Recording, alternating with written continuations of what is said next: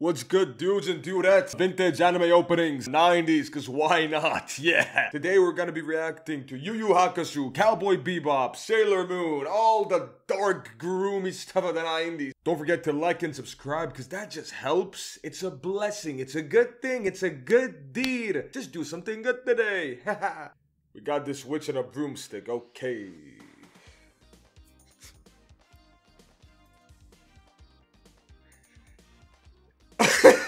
Well, okay, wait a second. We got some 80s and 90s jazz, groovy type music. What is this? Let me start this again. Is this John Travolta? Wait. We have this witch now at the beginning.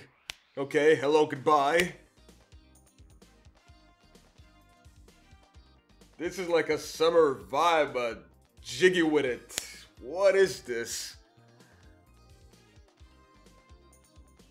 I noted like 90s anime had a lot of these idol type vibes, and with this singer I can feel it definitely. Okay, we got a mythical beast. And this is another anime where the main characters were in a different world and he was shooting with his fingers.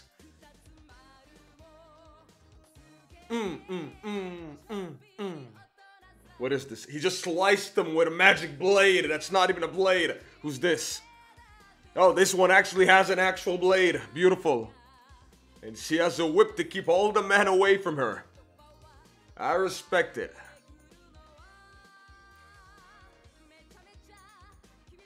All the gargoyles and shit.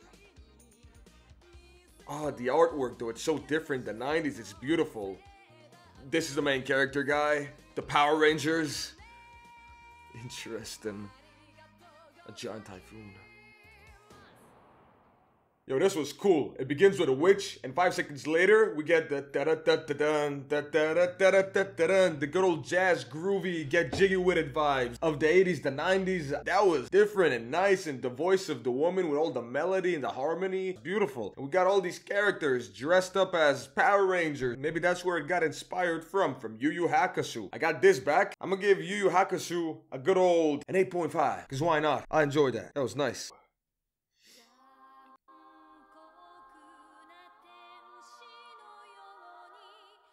Yo, the harmony from the back, the vocals.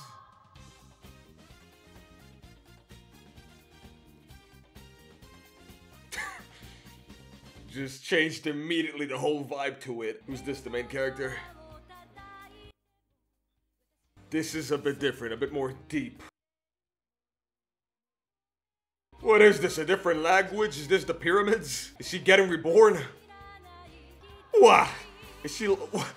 It's futuristic. It's in 3055. What is... They're also sad. I mean, it makes sense. The future's not gonna be nice, but the look at this, it's gonna be very depressing. Blood and gore. This is incredibly aesthetic. Psychological as fuck.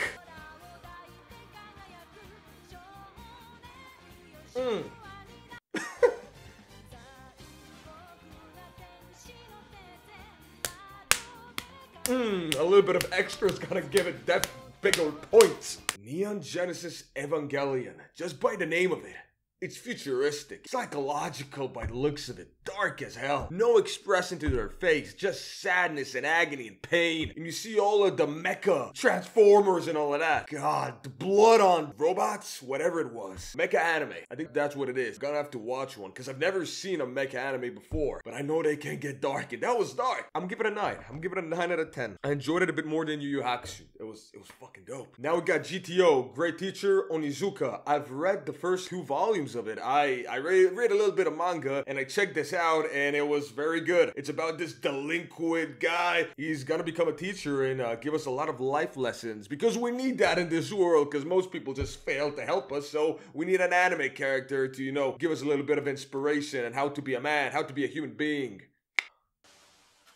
What is he doing? Motherfucker's taking a piss. He's naked. Oh, god damn it, Onizuka. Smoking his cigar. Yo, the music, the vibe, I love this one.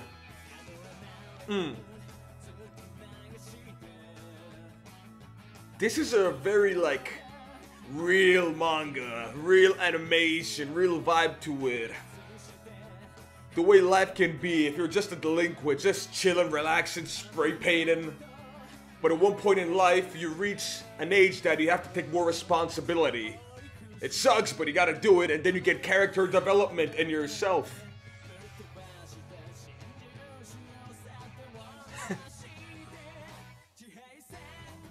Just driving. Driver's high, yeah.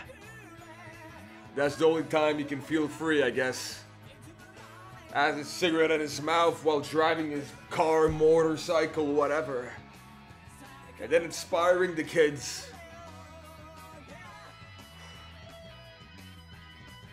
Yo, the gun and the bullet point.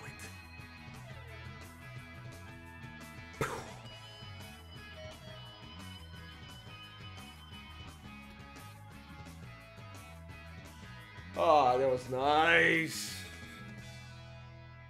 9.5, currently my favorite. I enjoyed that a lot. There's a little bit of bias. I have read the first couple of chapters, volumes of GTO. It's weird, it's funny. There's some stoic lessons to it. Very good life lessons to it. But here, even the animation, you can see the character a bit. He's just a jokester, a guy who gives no fucks. But that's how it seems at the beginning. Because at one point, life changes. And he's gonna have to make a big decision. Gonna have to change his circumstances. He's still gonna have the same personality in a way, but it's nice. It mixes well. I like it.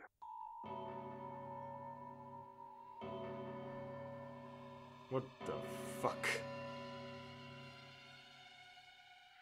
Oh, another dark anime, okay. Sailor Moon.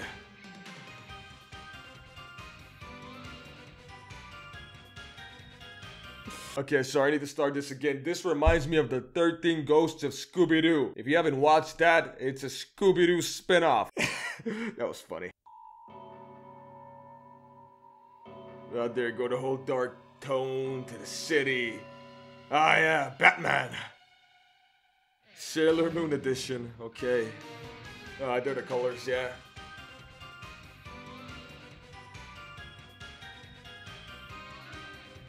I feel like this show is a lot darker than I would have ever imagined, because Sailor Moon, it's a household name. But it looks like, yeah, there's a big story around this. On the running. That's classic, isn't it? Oh, the cherry blossoms. Who the fuck is this? Is this a guy? A guy in a mask.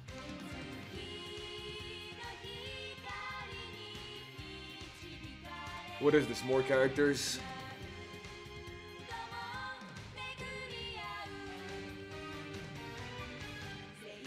Oh, we got Cruella de Vil.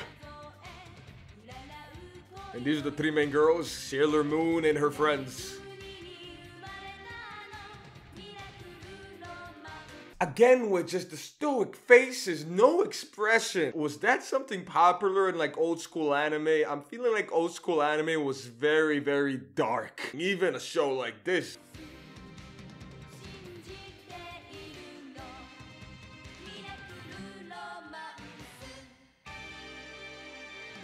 Oh, and she has the little mascot, the little kitty cat. This is kind of inspiration to like the Powerpuff Girls, Totally Spice, with like the three girls just walking around, being a team. I feel like a lot of people in animation in the West have taken inspiration from anime, 100%. Even movies. Sailor Moon is definitely something that a lot of people have taken inspiration from. I'm giving it an 8.5 for originality. Switch the tone from like dark and the gore to a little bit more, again, psychological type feeling. It was weird. I like weird. Now we got Cowboy Bebop. I have seen Cowboy Bebop. I do not care. I needed to add Cowboy Bebop to this, and I'm gonna listen to a Cowboy Bebop. Ha.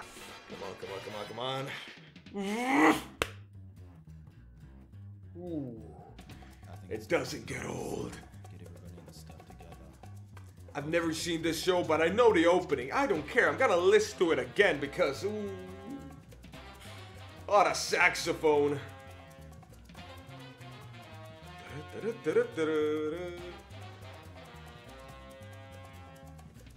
Ah, the space opera. I need to watch this show. I 100% need to watch it. Yo, I just listened to this music when I'm walking across the city when it's nighttime. It's such a bop. It's such a vibe. This is like Clint Eastwood in the future, the Good, the Bad, and the Ugly Space Edition.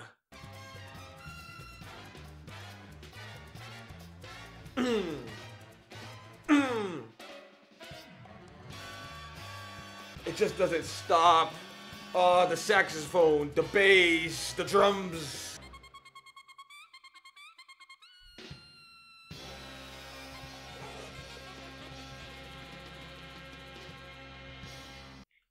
Beautiful. Yeah, this one is just a work of art. I love it. The bass, the saxophone.